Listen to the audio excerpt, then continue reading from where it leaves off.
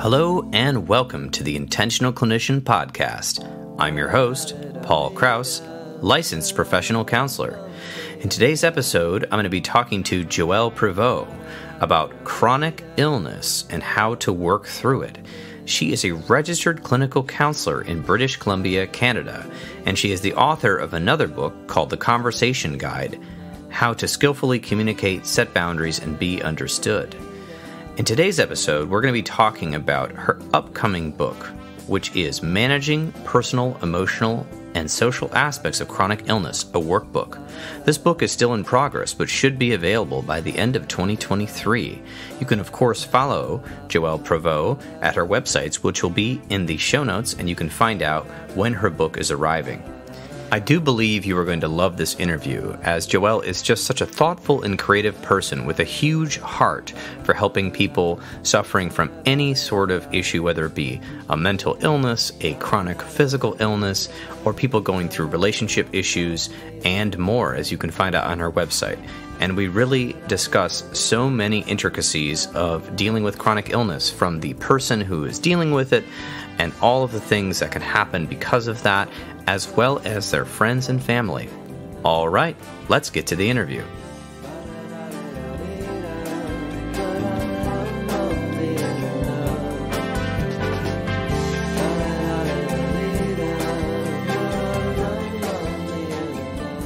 Welcoming back to the Intentional Clinician Podcast, Joelle Prevost, welcome. Thank you so much for having me back. Absolutely. And we first talked in episode 82 about your book, The Conversation Guide: How to Skillfully Communicate, Set Boundaries, and Be Understood. And I got a lot of feedback on this one because I titled the episode, How to Have Conversations Without Having Your Reality Invalidated or Imposing Your Reality onto Someone Else. And I thought that seemed quite provocative, and people really responded to it. So I'm excited to kind of like follow up on that with part 2, because you're writing another book right now, which I think people will find useful, and I'm glad to have this conversation. So yeah, welcome. And we're in 2 different countries right now, and you're in Canada, I'm in the US, and we're going to chat about your forthcoming workbook. So do you want to tell us a little bit about that, and then we'll jump into it? Yeah, definitely. Well, I'm really excited about this one. Just like my last book, it kind of came to me in a similar way, where with the conversation guide, I was having a lot of conversations with clients and talking to clients and teaching them these communication skills. And I wanted to point them to some sort of resource that just had a really easy step-by-step protocol that they could follow to have difficult conversations, set boundaries, things like that. Found that a big theme that a lot of people were struggling with. And I found myself just repeating myself a lot in session. And so I kept trying to find a book that had just a really easy, straightforward layout, not laid down by a lot of theory and things like that. And I couldn't really find one that I thought was, kind of, again, this just step-by-step protocol. So I made that conversation guide book to just help my clients, and hopefully other people as well, structure those conversations and just, again, have a guidebook to reference at any point they need. So in my work, I also work a lot with, one of my specialties is helping people manage chronic illness and the social and emotional aspects of that. So again, I'm finding myself noticing a lot of themes, having the same types of conversations, teaching the same skills to a lot of clients, and thought, you know what? Especially with chronic illness, there are a lot of people who can't access counseling for whatever reason. So I wanted to make a workbook just with all the things I've compiled over the last few years of really specializing in chronic illness counseling. And so, yeah, I've kind of got all this pile of stuff. I'm hoping the book will be out by the end of the calendar year, and I'll probably price it very low because I just want people to be able to use it and have it, again, as a resource for my clients and hopefully helping other people as well. I think that sounds like a wonderful project. And a little bit about your background was in the bio. We talked about you're a registered clinical counselor in British Columbia, and you work a lot with different folks. And now, the conversation was the first one, and I loved how practical it was, and I was reading through it. But this workbook is, for folks who are dealing with chronic illness, all Mm. sorts of chronic illness. And I think it Yeah. sounds like, you're trying to figure. It says personal, emotional, and social aspects, and trying to work on a Mhm. workbook. So, can you tell me a little bit about how did you become interested in helping people with chronic illnesses, or how that happened, and maybe a little bit what you've learned from working with them? Because every therapist I know who's really good, and I know you are in that category, really learns from their clients. So, what do you feel like you've kind of learned, and how did that happen? Yeah, great question. So, my journey with chronic illness started well before I was a counselor when I was in my early 20s. And I got diagnosed with ulcerative colitis, which is an autoimmune disease that affects the large intestine, similar to Crohn's disease. It's kind of under the umbrella of inflammatory bowel disease, or IBD.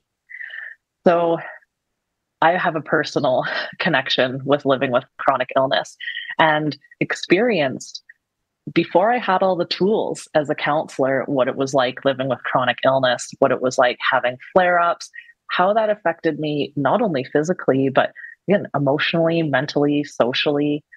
So I have this kind of firsthand account with it, and have done all sorts of things in my life, whether it's been, medication, changes in lifestyle, stress management, huge changes in my diet, all of these things, and just living with chronic illness. It kind of colors how you live your life and every decision that you make. Right? It becomes this lens through which you see the world, and so having that lived experience, I think, has been really helpful in being able to empathize and have compassion for my clients with chronic illness, even if they have, different illness or different symptoms. And a lot of these general themes I've seen are quite similar. And then I got my counseling degree. And while I was doing my master's program, a friend of mine who is also a counselor and was already a counselor at the time, who happens to have Crohn's disease, was putting together a group therapy session for people with IBD. And so I got to join that as a student and help develop that program. It was a 5-session set. We ran it out of a hospital in downtown Vancouver. And we got people in with Crohn's disease and ulcerative colitis to come in and learn, again, more emotional and stress and social management skills. So this is things like self-advocacy, like basic CBT skills, visualizations for stress management and pain management. And so being able to teach these just kind of basic foundational skills was really great. One really interesting thing that I learned from that experience too was a few of the people brought their partners to these sessions. And it seemed like the partners almost got more than the people with the illness. They were able to hear the stories of people with IBD who weren't their partners. And I think it just helped really open their eyes to see all sorts of different struggles and symptoms and things like that, and really understand these diseases a lot better.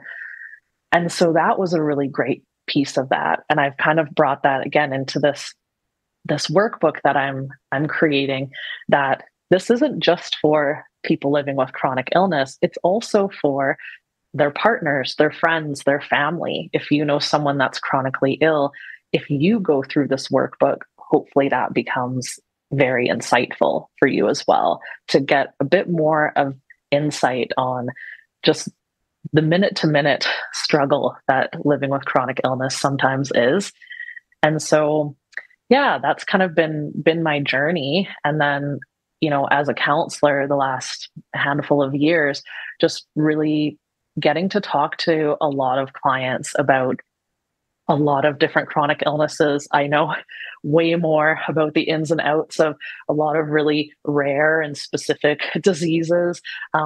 Also, some really common ones. And we got a lot of people who are clients with ulcerative colitis, but again, a huge range of diabetes, MS, PODS, chronic fatigue, endometriosis. Like, there's so many things. Chronic health issues are obviously on the rise right now, and yeah, glad that people are seeking help. But it seems like there's again a bit of a hole in this area of providing support for not just the physical side, right, but everything else that comes up. So, and hence the workbook. What a very good summary. And I was thinking about this was part of what struck me was the family members. And I'd heard somebody say a quote one time about, if you find a person going through a crisis or through an illness, like, remember to always ask the family members if they're okay, because it while it's affecting the person terribly, the person in crisis, or in this sense, the chronic illness, they're affected. Mm-hmm. The ripple effect is that it's also affecting anybody that they're close with, right? So, such as a partner or a family member or whatever, they have possibly adapted to helping them, which might put stress on them, or they're kind of riding the roller coaster of what's going on with the chronic illness. And I think learning those skills and learning how to work together is a key in helping the person with the chronic illness, but also their family members to be able to kind of help understand it. So there's not so many disagreements and maybe issues around it, resentments or frustrations. And I think like becoming a team is so key, obviously going back to your first book, communication, and the hard part is, there's lots of hard parts, but one of the hard parts I think about is just, how do you have a unit of people that can cohesively communicate about this when not everyone is feeling the same way, right? Like, yeah, like, hey, good morning. It's the morning. Let's all, and if somebody has chronic illness that affects their mornings, right? It's like, no, this is not good morning. It'll be good afternoon when I can get myself together. But right now it's not a good morning. And how do we translate that? So I wanted to delve in a little bit, unless you got comments on that, just about some of the things you found that were helping your clients, but from your perspective. Sure. But I feel like I was kind of just commenting on what you said, but you can feel free to comment further if you'd like. Well, sure. I think this book so far, how I have it laid out, first is a bit about self-exploration, which we can get back to, and then emotional processing and working with emotions that come up.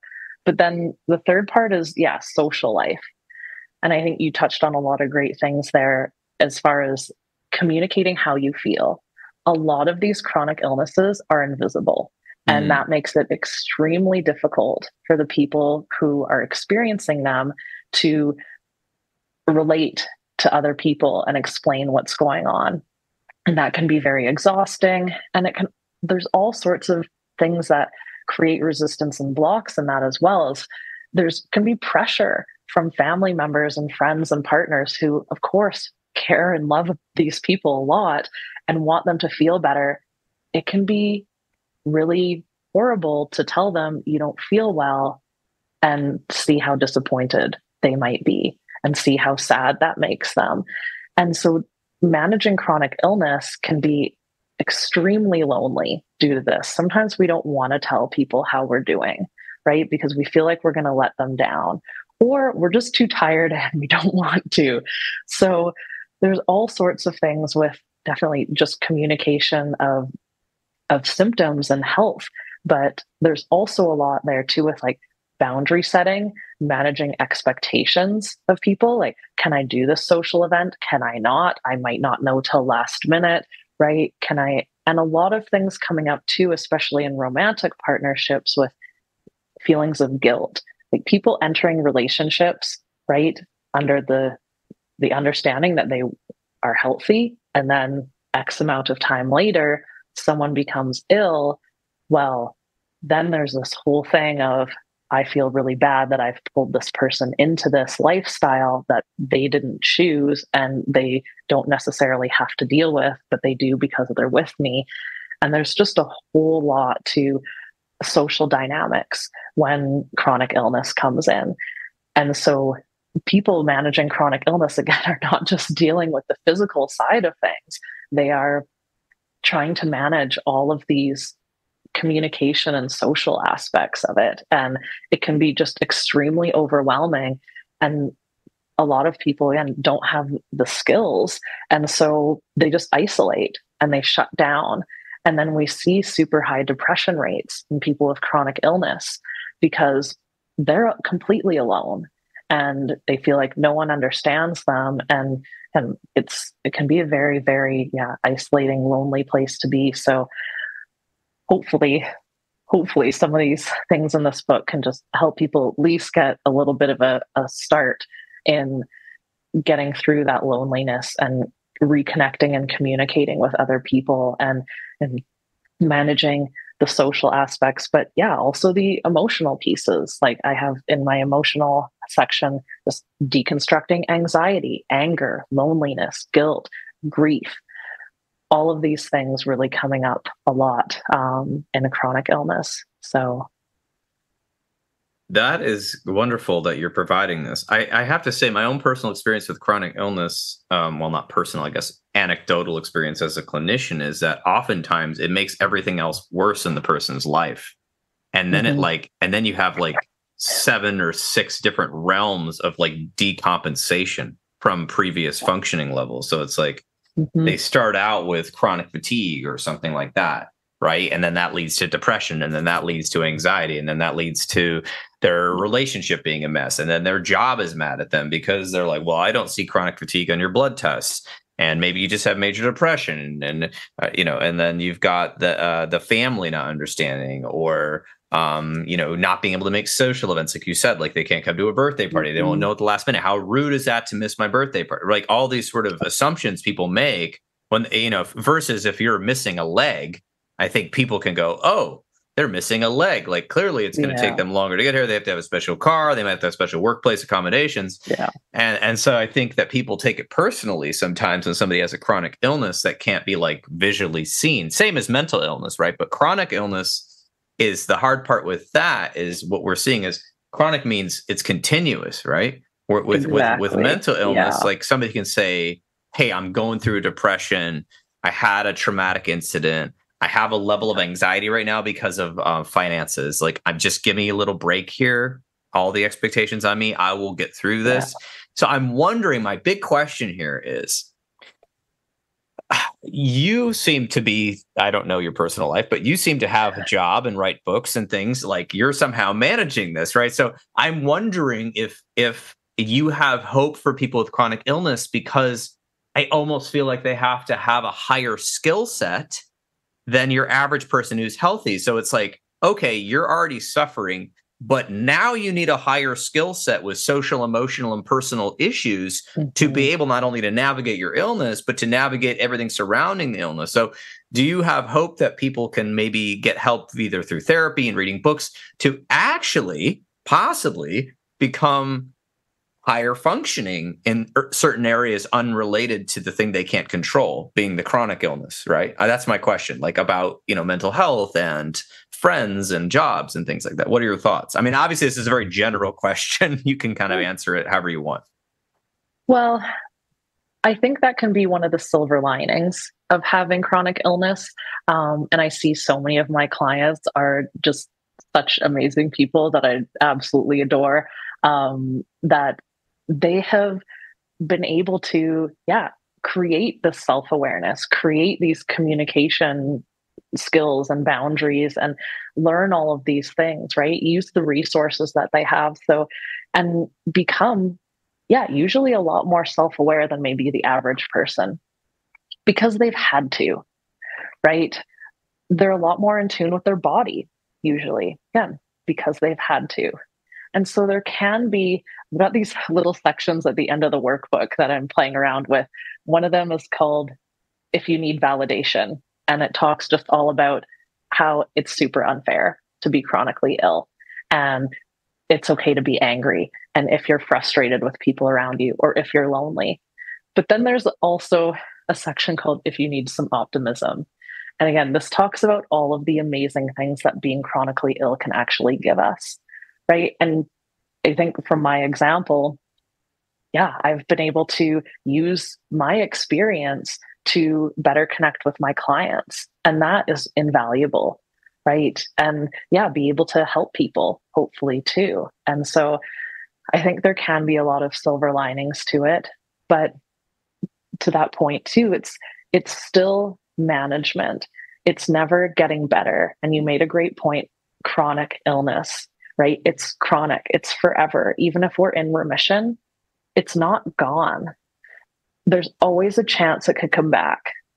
And so it's not like, hey, I broke my arm and now it's not broken anymore, right? It's more like your example of like missing a limb or something that is forever.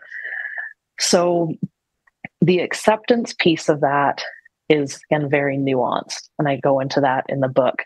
And what is acceptance versus what is giving up versus what, because sometimes, again, pressure from people who aren't chronically ill don't understand, and the very nuanced difference in that, and see that when people are accepting their illness, they're still managing it, but they've understand the fact that they're not going to get better.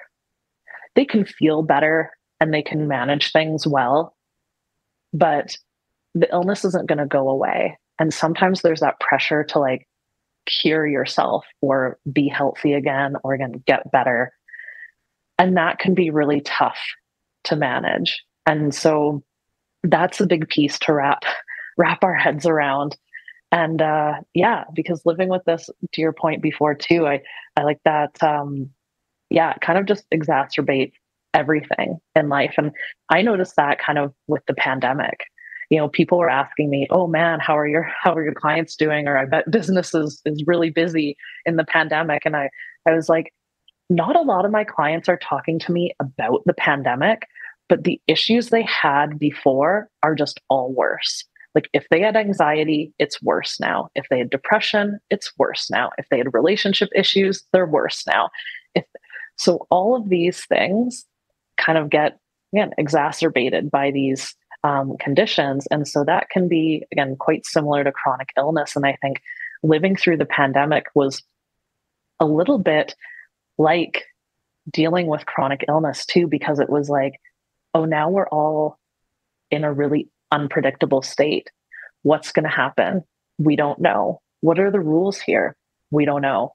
We're feeling very powerless. We're feeling very not in control. We're feeling very helpless. Some people actually did get very sick too.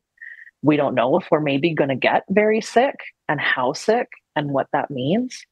And so I think the pandemic was a great little window into seeing what actually it's like living with chronic illness too, in a lot of ways. So as horrible as the pandemic was, again, maybe a bit of a silver lining in that it can give people some more empathy and compassion for those with chronic illness, because that's basically a lot of what it's like. Yeah, that sounds very difficult. Like all the things you just discussed, could not knowing, having to deal with it day in and day out. I could see that making a lot of any sort of mental symptoms you have, such as anxiety or depression, worse, right? And just, I've thought about this with type 1 diabetes. I can't like name names, so I'll just say anecdotally, I know people with this, and I can't help but think, my God, I'm actually impressed at how well they're doing. Because if I had type 1 diabetes and I had to give myself insulin every day and have some sort of thing inserted into my body, I feel like, first of all, it's kind of depressing because like your lifespan's already cut, a little bit, most likely.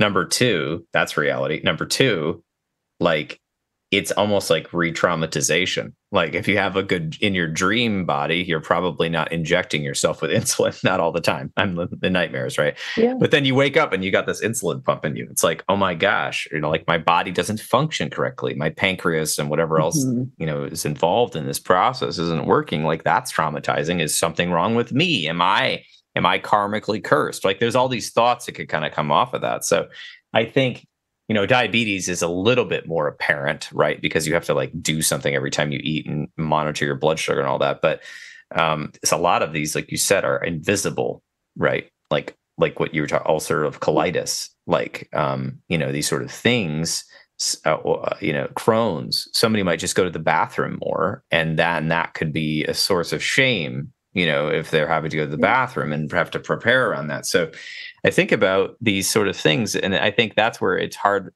a big part to bring the partners and families into it and maybe get them involved in these books is having that compassion, having empathy, and then the communication of how do we work together on this is, I think, a huge point, because I could see, family members getting tired of helping, right? I mean, they get tired. Oh, I thought this, it's like, we think they'll be that's the acceptance versus giving up, right?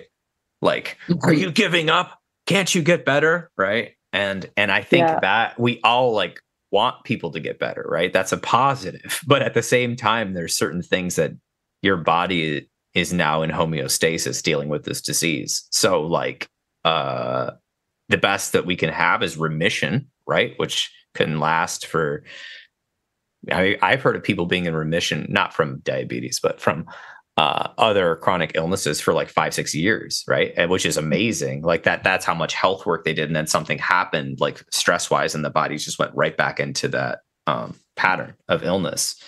I don't know why. I'm not, this is pretty beyond us. A lot of chronic illness is difficult to understand why it does what it does, in terms of why does it come back at certain times. So I don't, obviously we know what it does, but like, why does it come back? Yeah. Why does it go away in terms of the remission factor? So the acceptance versus giving up. And I'm going to throw a little wrench into this conversation, because in the US, you may not know this, I'm not sure what Canada's like, but in the US, when people become disabled in certain ways and cannot work, they have to try to apply for Social Security disability, which is when you're older, when you're over 65 or 67 in the US, you get Social Security for like being an old person who could retire or have a supplemental income. So we give you money back. Some of it's based on what you earn, some of it's based on just like a minimum anyway.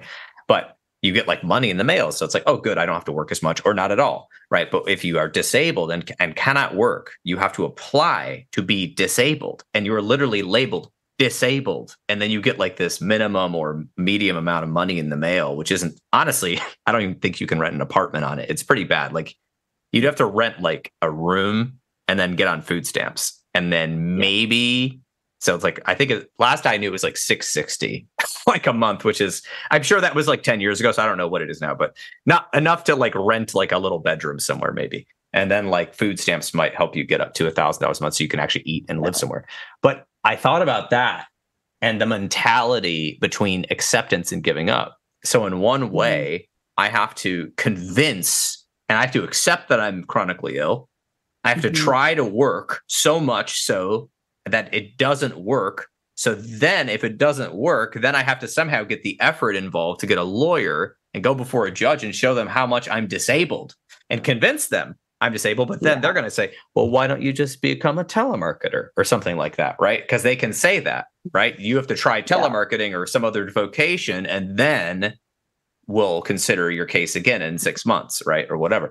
So it's this whole issue. So then when you get labeled disabled, then what if your chronic illness goes into remission? It's a weird thing here in the US. It's like black or white. It's like one, you're either functioning and we expect you to work all these hours to earn your rent and your food money, or you're disabled. And now we're seeing, you're kind of like thrown out of society in a way, like you're poor, you're automatically poor, and people view you differently. And some people do.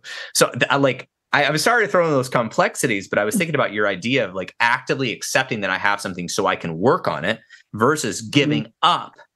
But yet in the US, you almost have to declare that you've given up trying to earn the disability label to make sure you're not homeless. Do you see what I'm saying? Like, I don't know what your thoughts are on that. So I think as far as giving up, I mean, giving up to me would mean just not trying to feel better or manage in any way. It would just be living life without chronic illness in mind. Whereas I think accepting actually can be a part of doing things like applying for disability. And we do have that in Canada. It's a little bit different because we do have free healthcare here, which is very nice. So, but people on disability, we have short-term disability, long-term, they get very, very little money. Barely livable, like you said, maybe could rent something, probably not. A lot of the people that I see who are on disability live with family members. You can't get ahead. You can work, but only a certain amount. You can't make more than a certain amount of money, or else they will stop your disability. You can't have certain assets. There are a lot of restrictions to life. Like, you have to be this sick, and if you're well enough to do X, Y, and Z, then you don't get the disability anymore.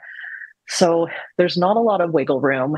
And, you know, it's unfortunate that systems are like this. And I think they're like this, unfortunately, because, you know, the government has only so much money, and maybe they're worried about people taking advantage of it, which, again, fair enough. But I think there could be systems put in place to be a lot more empathetic and compassionate and check up on people and see them as individuals, and do this more on a case-by-case basis, where you said too, being more flexible. And this would obviously be a way more complicated system, which, you know, I don't know too much about the government and how it works and all that, but it could be a lot better. I think it could be a lot worse though, too. Like, I'm very happy to live in a country that does at least have that as an option for people, that there is disability, you know, payments and things to do. But yeah, it's a huge pain to get it. And the money is very, very small. And again, then puts a huge amount of restriction on people's lifestyles. So yeah, that adds a whole other issue to, again, being chronically ill. If you're that ill that you can't work, then you have to deal with all of this and deal with living below the poverty line. And that is just going to create more stress and more isolation and all of these things that are just going to usually make chronic illness worse. So it's very frustrating. But your piece about maybe accepting when it comes to bringing this into a piece of identity, I have a big section early on in my workbook about that, and have done a lot of work with my clients around identity and how does chronic illness fit into your identity. And a lot of times people, can want to push back on accepting that this is part of who they are.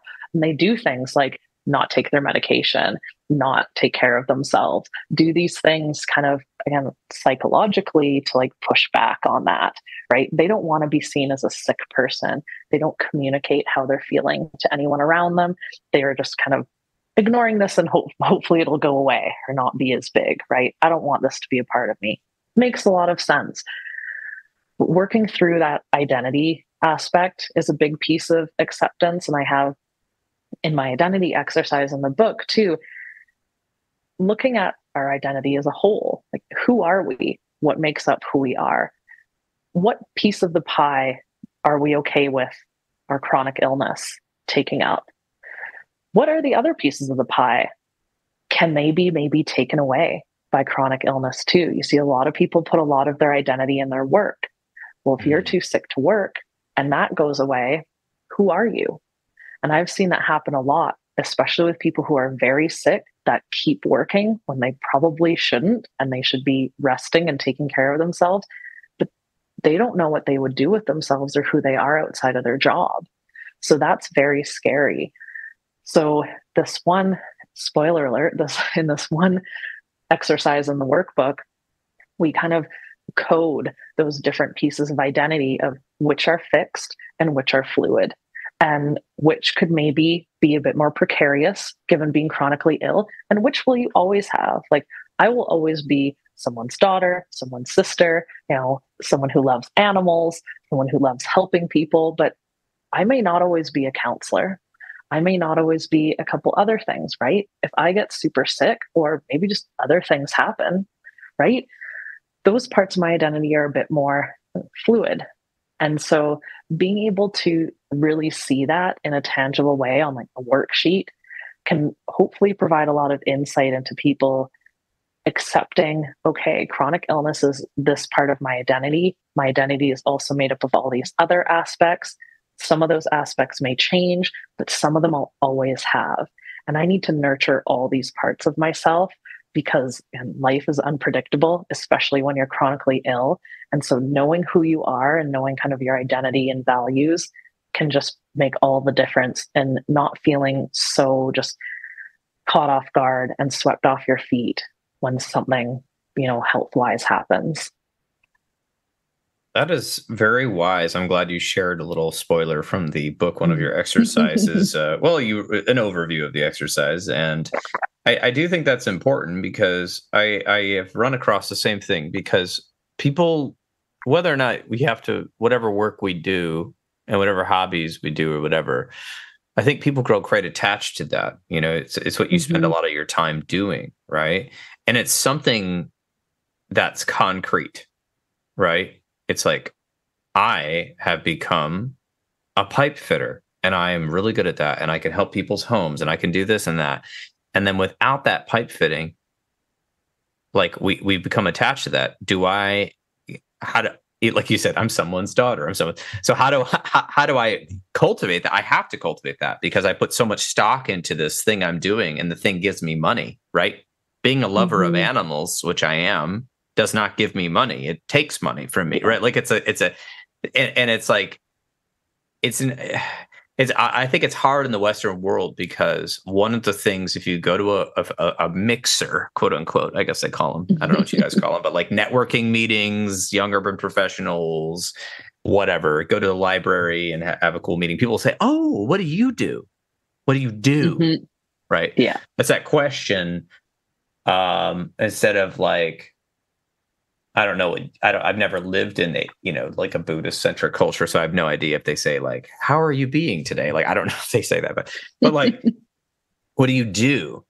Well, and I've talked to young adults who've had problems with chronic illness and job issues, and it's like, well, right now I'm between things. Like, what do you? People judge, right? They have the judgment of like they're trying to categorize you, and it's human nature to categorize and judge. It's just kind of normal to do that, but I think it's tough in society to figure out how to communicate. So that kind of goes back to your communication thing. I'm going to come back to this in a second. I did want to point out, in the US, you do have free healthcare if you're below the poverty line.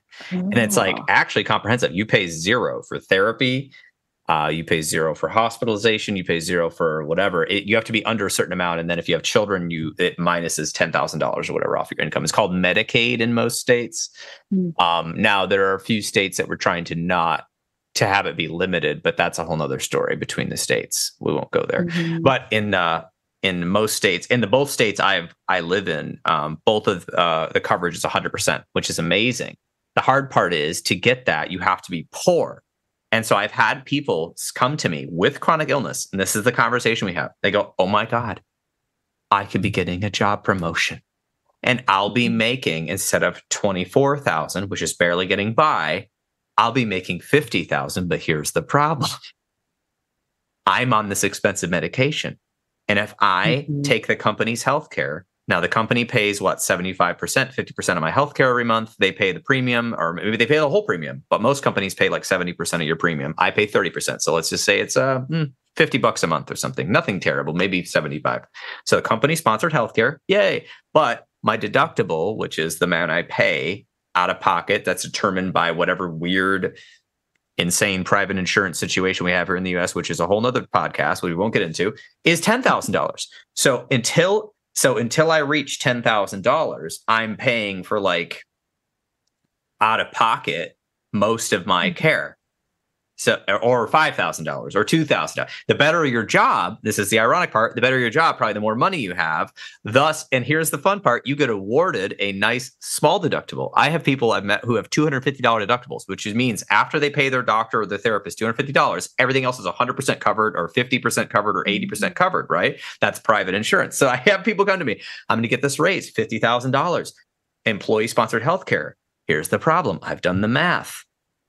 My medication and my healthcare is costing so much money through the state-run free healthcare that I have right now that if I take this job, I'm going to be paying out at least $10,000 of my income right off the bat, possibly after taxes, which is so that brings me down to $40,000 plus all these premiums. That's bringing me down, and it's like all these factors, and they're like, and certain things aren't covered. And then they start negotiating where the state will say, yeah, we're covering everything, whatever. I mean, you honestly get, I think, worse service. But anyway, at least it's covered. So this is a conundrum for people that are chronically ill who are trying to get better. Now the systems inadvertently are saying, no, you cannot move up in society. You must stay poor and bedridden in order to qualify for this nice healthcare that you're getting through the U.S. Medicaid program. And that's before, that's without disability. That's just for being poor. You get that.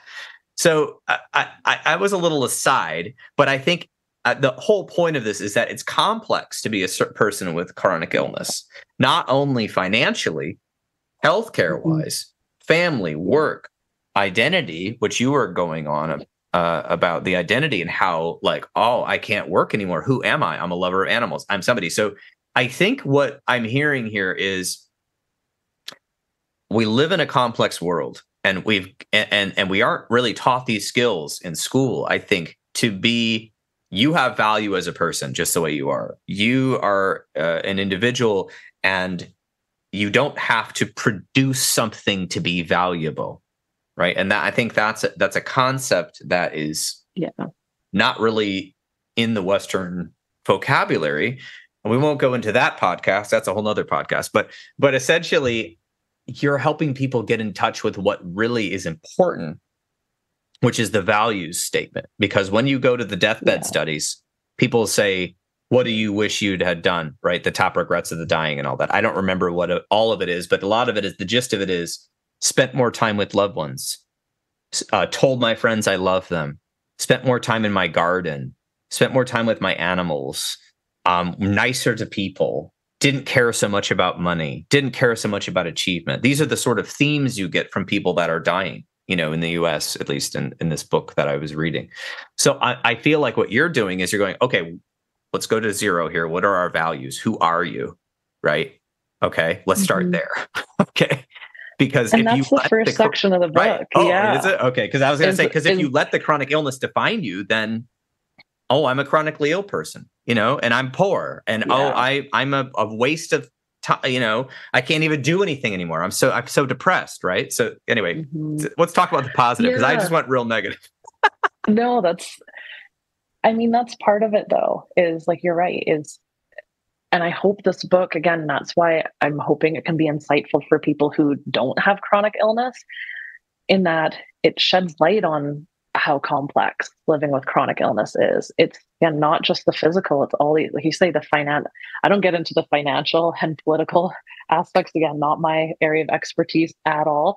But yeah, the first few sections of the book of the personal exploration and self-exploration there's an exercise about values I give to so many of my clients when I start working with them. We need some sort of North Star here. And you're right. Productivity equals my value is a huge part of our kind of North American Western capitalist society. And when people feel like they can't contribute by having a job or working in the way that they want, or maybe even going to school or doing whatever it is because they have limitations due to their illness, where's that value? And it kind of creates some existential crisis. Where's the meaning in life? What are we here for? And I love what you were saying about people on their deathbed. It's exactly, it's finding value in these things.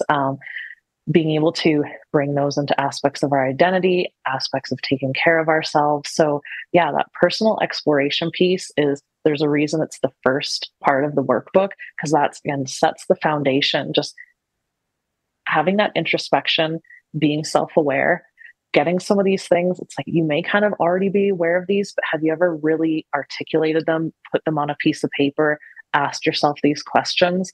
That's kind of what the workbook is trying to do, is just be like, hey, you've got all these answers inside you already. I'm just going to pull them out and you're going to put them on a piece of paper and be like, oh, interesting.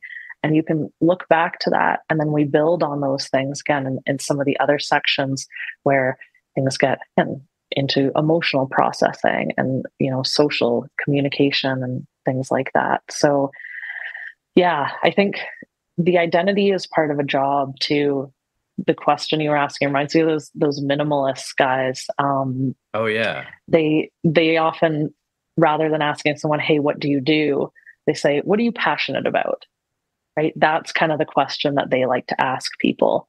Trying not to define people again by what they do to earn money, but how they spend their free time, how they choose to spend their time. And I think that's a really great way of looking at things, especially for people with chronic illness, of like, the time and energy I do have, I'm free to spend that, within my limitations, how I want, and having that as part of their identity. Yeah, that's lovely. I'm just going to repeat that for our listeners. I think we should all have a goal. I just said should. I know that we shouldn't. Albert Ellis would be very angry at me, but I'm going to say it.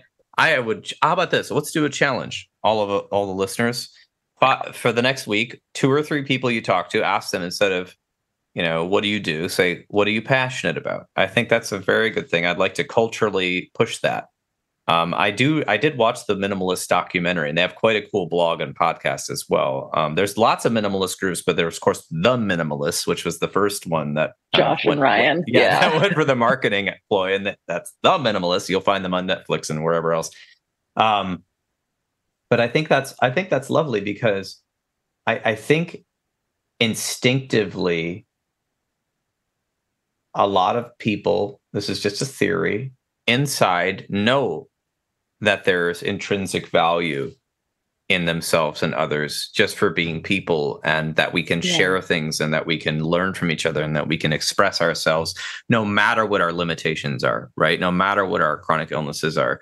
But then I think we have this cultural sort of like veil or covering, or what do you want to call it, that has been handed down to us. And that's really only been, the modern version is only probably 50 years old, maybe 70 years old, right? Of the sort of hyper capitalist, what you produce and what you do and how you hustle, your side hustle, and your this and your passive income and your 4-hour work week and all this BS about getting rich quick and all this is more important and more interesting, right? I mean, in the US, I don't even watch television in the traditional way, but I guess no one does anymore. But like these, these shows we have in the US are like, present your cool idea to these billionaires, and they'll tell you how cool it is, or they'll make fun of it, right? And then you can like sell your cookies or hot sauce or whatever, and they'll help you, whatever. I don't know. There's like 10 shows like this. I don't even know, right?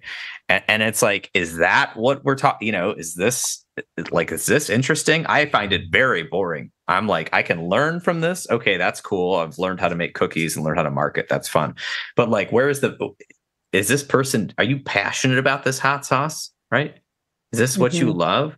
Because I go old school, like Alan Watts, like follow your bliss. But what he meant was like, not just like follow whatever pleasure you find. If you read the entire book, he's talking about like following what you feel like your calling is, and what makes you happy and what makes you excited inside. And if you do that, it may turn into a vocation. But if it doesn't, that's okay, right? Follow it anyway. And if you've got a chronic illness, I think it's important to have a passion, or to have something, even if due to the chronic illness, you can't spend as much time doing it or even thinking about it due to the problems you've got. At least you've got something you like and that you're interested in. And I don't know, everyone's got different things, right?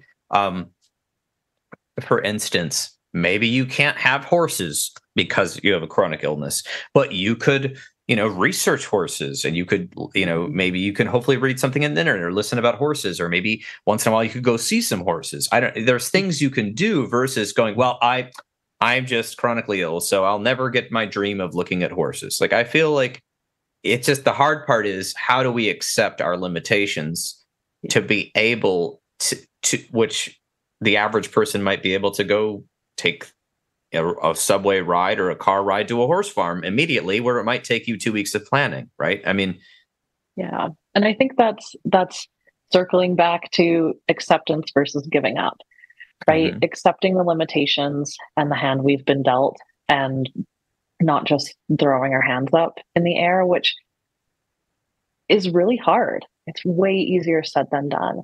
It's extremely unfair to be dealt the hand of having a chronic illness. And that's why at the back of the book, I'm playing around with these sections about validating that, and because as much as I want this book to give people hope and optimism and new tools and things, like, it still sucks to go through. And being able to kind of hold that as well, right? Can we have both of these? It's like a lot of things that we're told, it's unfair that we're given these things. And people with mental health issues, right? People who are more prone to addiction. But a lot of people are given things they didn't ask for. They're very, very unfair. But it's still their responsibility to manage and deal with that as much as possible. And I talk to a lot of clients about that, the kind of balance between, can we have compassion for ourselves or other people, but still have expectations as well? This happens a lot with loved ones of people struggling with addiction, because it's such a difficult thing to have in one's life. And it's, you can understand that this person has a disease and that they're going through such a rough time, and this isn't their fault, but also needing to have expectations and boundaries that this person isn't going to, put you in situations that you're not okay with. And that can be, again, these really nuanced situations that come up with managing chronic illness as well, from, the friends and family members, loved ones of someone with chronic illness, of what are their expectations? Again, can they have compassion that, hey, this is not this person's fault. Like, they didn't bring this on. You mentioned before too, like, why has this come back? Like, maybe I'm going through a flare, and then say to my clients, we put on the detective hat, right? We want to be like, what happened? How can I control this? And that kind of puts us into this place where we've got two options. The first is that I was in control of this and I messed up and it's my fault. Or the second option is, I didn't do anything and therefore am completely powerless to when this comes around. Both of those options are horrible, right? And very, very tough to process. And so can we, again, create some balance? This kind of reminds me of DBT, like dialectical behavior therapy, where we're able to hold two seemingly opposing ideas at the same time. And thinking about Venn diagrams, right? That piece in the middle, where do these things maybe overlap? Can we submit to the powerlessness and lack of control that chronic illness brings into our lives? But can we also then say, hey, there are some things I can control that I'm going to do my best to manage? So it's tough. Again, it's a hard one, which is why I think we all have so many clients that thankfully come to us. And I just absolutely adore all of my clients, all of my chronically ill clients, and just commend them so much for the hard work that they're doing coming to therapy. And yeah, hopefully this book can help the ones that, I don't get to see in session. Well, I think that's a very good mission. And I'm very glad you said that, because I feel like it's a really good summary of how it is. And it's a threat to the way you have always lived before you had the chronic illness, but it is an opportunity to grow as a person. And I will say this, I wasn't going to say this, but I've decided to. My uncle had a chronic illness when he was alive. He had a traumatic brain injury because he got hit by a car that was going quite quickly, and he had like a bunch of issues because of that. He couldn't work.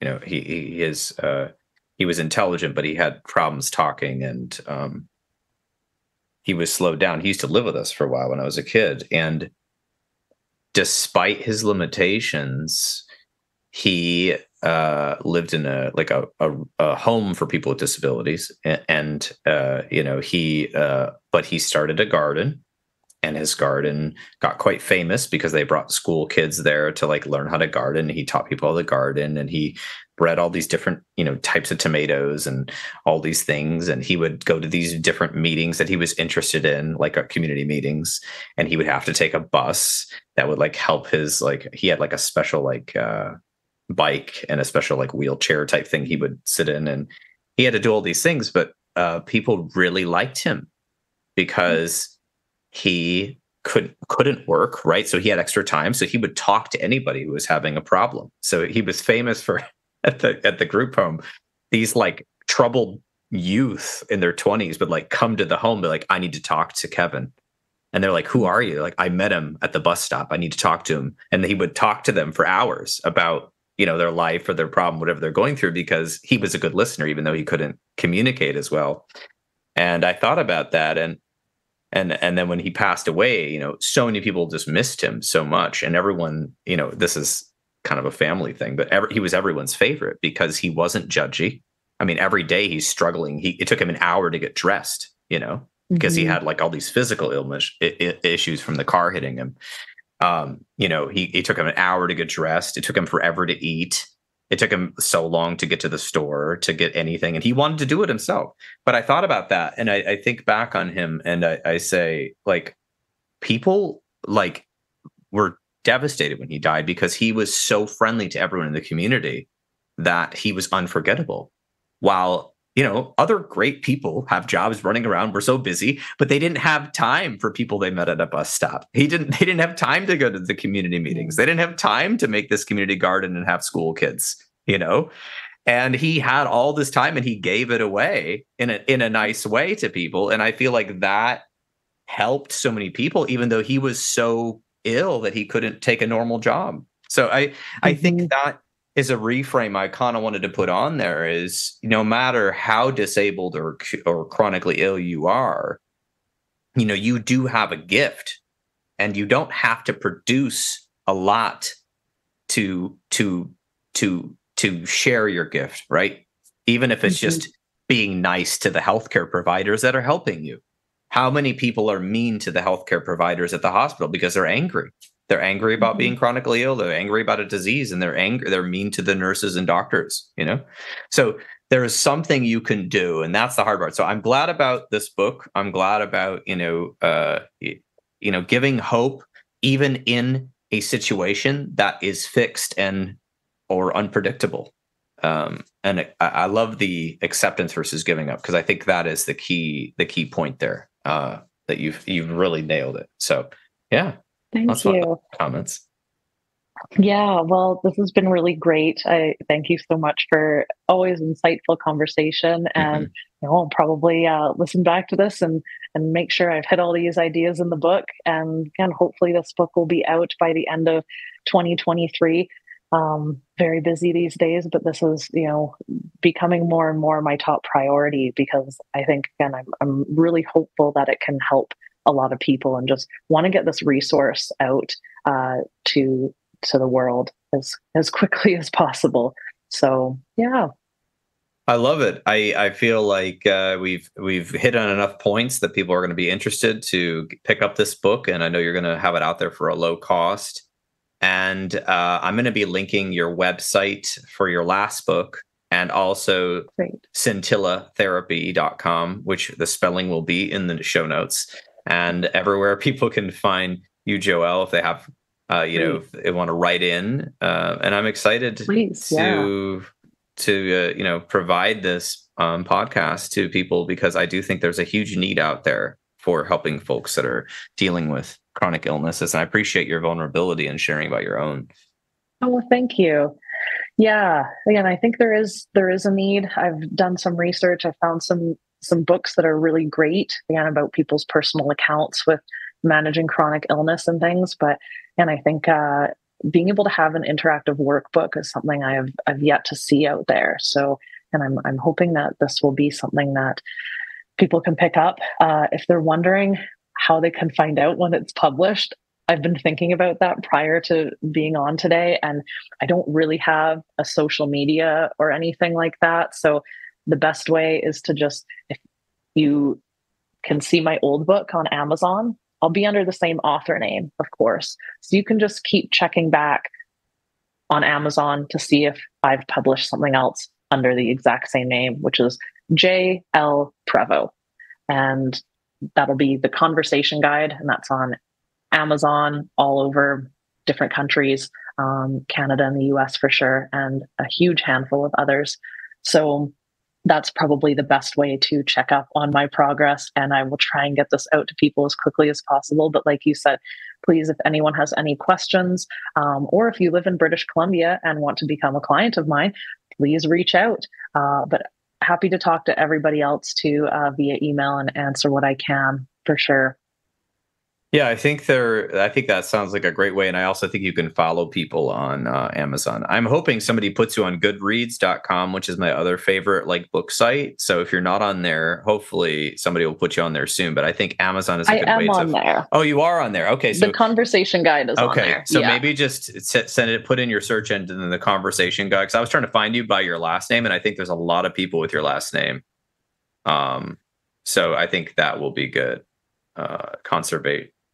Conversation guide, and then we'll go to Goodreads. I think you can also sign up for updates that way. Great. I will make sure it's on Goodreads then. Definitely. Awesome. So that's great, and I really appreciate your time today. Thank you so much. I appreciate coming back, and maybe we'll get to chat again once the new book is out, or some other time. Sounds good to me. Thanks, Joelle. Keep calm and keep up the pace. Keep calm but don't be late. As sure as the sun will rise, the machine keeps churning.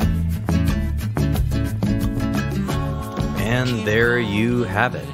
This has been another episode of the Intentional Clinician Podcast. If you're enjoying the show, please share it with people you know. I would surely appreciate it. Or leave us a rating on iTunes, as it really helps us get some notoriety. As some of you know already, myself and my colleagues are passionate about preventing future violence in the United States. We have started a nonprofit called the National Violence Prevention Hotline, which is a 501c3 organization. We are endeavoring to gain funding and collaborators so that we can start a 24/7 hotline and chat line to reach potential perpetrators before they act violently. It is a bold effort to curb violence and save innocent lives by working to connect with potential offenders while they are in the planning stages of violence, help to de-escalate them, and provide resources so that they can get appropriate professional help wherever they live. The National Violence Prevention Hotline is looking to open up a conversation about violence in society, the causes, and the solutions. You can learn more by visiting our website, violencepreventionhotline.org. Join us by signing our petition, sharing the website with your network, donating to the cause, and now you can even write your congressperson from our website. I've said it before and I'll say it again. If you are an independent therapist or a small group practice or even a large group practice and you have a billing company that you're not satisfied with, check out Therapist Billing Services. That's www.therapistbillingservicesllc.com. This is Therapist Billing Services created by therapists. If you are looking for an EMDR International Association consultant, I am now an EMDR International Association consultant, and I can provide 20 hours that you need to become EMDRIA certified. I have consultation groups both online and in person. Check out my website, healthforlifegr.com, and send me a message. If you want to get trained in EMDR therapy and are looking for some great advanced EMDR therapy trainings, check out EMDR Training Solutions and register today. They are now back to doing in-person trainings. If you are in need of counseling, do not hesitate to make an appointment with a local counselor in your area. You can also make an appointment with the excellent clinicians in the Grand Rapids area at Health for Life Counseling and the Trauma Informed Counseling Center of Grand Rapids by visiting www.healthforlifegr.com. The recording you just listened to consists of the personal opinions of Paul Krauss and his guest, and while these are based upon the literature they have read and their experience in the respective fields, these should not be viewed as the definitive opinions on any subject. Listening to this podcast is not a substitute for treatment. If you are in a crisis, please dial 911 right now or the National Suicide Crisis Hotline at 988. You can also text 741-741 and a live trained crisis counselor will respond. You can support your local bookstore by shopping at www.bookshop.org. You can order online from the comfort of your own home while supporting local businesses near you. If you are a therapist and you are not a member of your local counseling or therapy association, please join. We have to make sure our industry is not turned into gig work. We have to make sure that people get quality mental health services wherever they live, and we need to be able to integrate them into schools and businesses and wherever else the needs are. All right, until next time, I'm wishing you all a safe and peaceful week. Come on, let's go.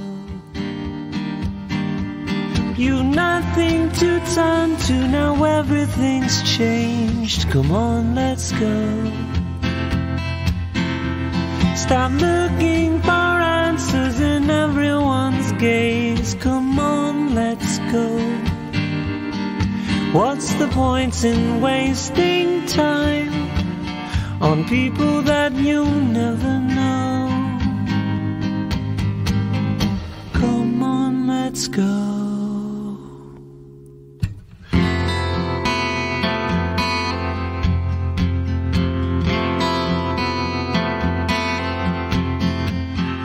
When you're looking for a friend,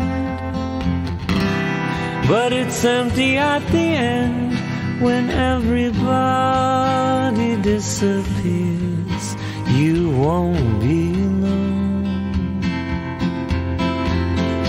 If you wanna compensate,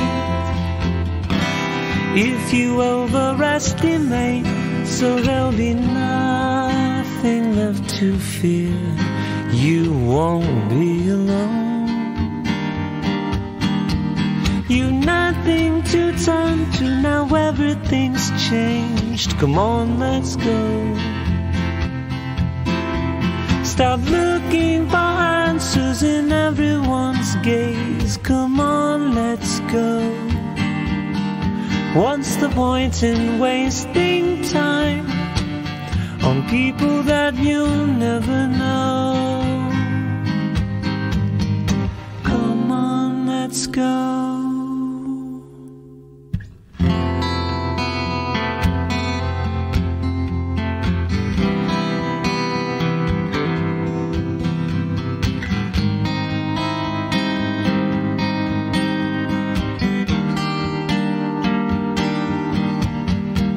You've nothing to turn to, now everything's changed. Come on, let's go. Stop looking for answers in everyone's gaze. Come on, let's go. What's the point in wasting time on people that you'll never know? Come on, let's go.